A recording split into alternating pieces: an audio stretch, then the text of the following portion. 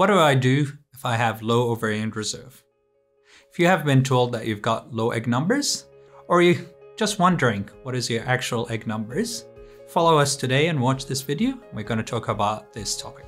So before we start, what do we mean by low egg reserve? Let's talk about what is egg reserve. We know that women are born with a certain number of eggs, roughly around 2 million when you're born. By the time you reach puberty, probably they'll be around 400 to 500,000. Now, when you try to fall pregnant or you're trying to check your fertility, the doctors might order a certain blood test or an ultrasound. The blood test is called AMH, an anti-Mullerian hormone.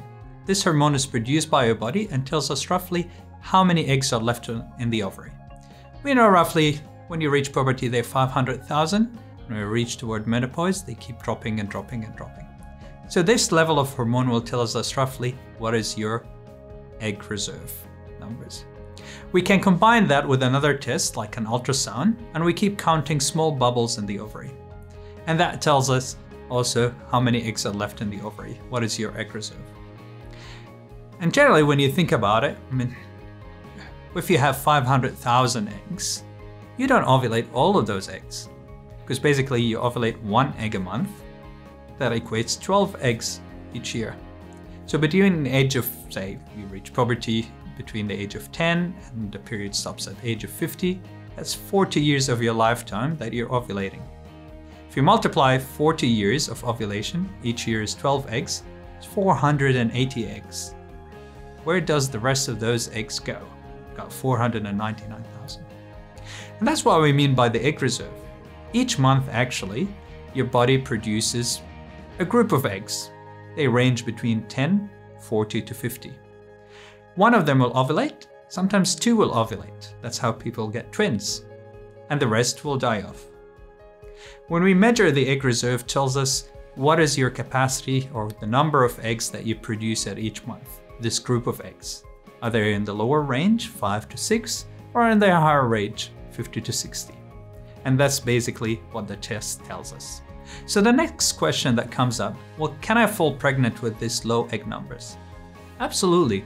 I mean, the egg numbers only tells you you've got how many eggs you've got in the ovary. It tells you nothing about the egg quality. And we know that egg quality is more important than the egg quantity. Unfortunately, we don't have a test that tells us what is the current egg quality or your egg quality.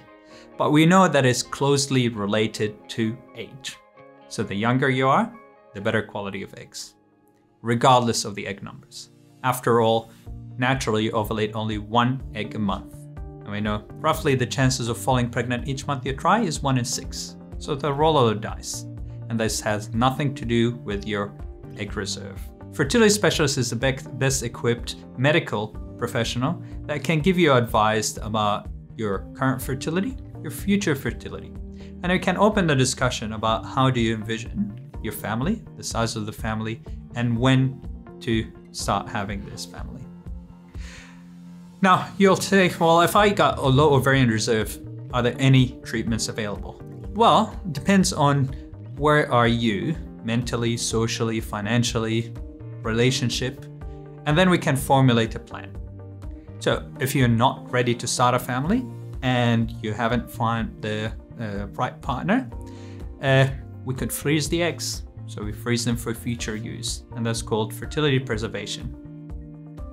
The second option, well, if you have a partner and you've got lower egg reserve, but really you want to have 3 kids and you're currently around 37 or 38.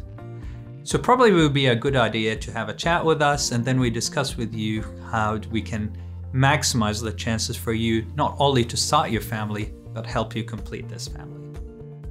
And that way comes the role of IVF and maybe embryo banking for future use. At the end, I mean, if we got very low egg reserve and almost none left in the ovary, we could try some modalities to stimulate the ovary to produce any egg. And unfortunately, if that doesn't yield any response, then we're left with an option of an egg donor.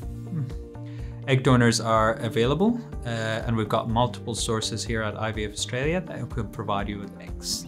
There is a condition called premature ovarian failure, and that's what happens when women, when they're younger, but the ovary stops producing any eggs due to very low egg count.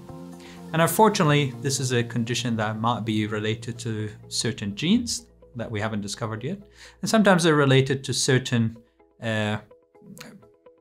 hormonal imbalances. A good position to see a fertility specialist. We know that around 10% of those women will resume ovulating at a certain time of their life. Thanks for watching. Don't forget to subscribe or leave a comment if you got any questions.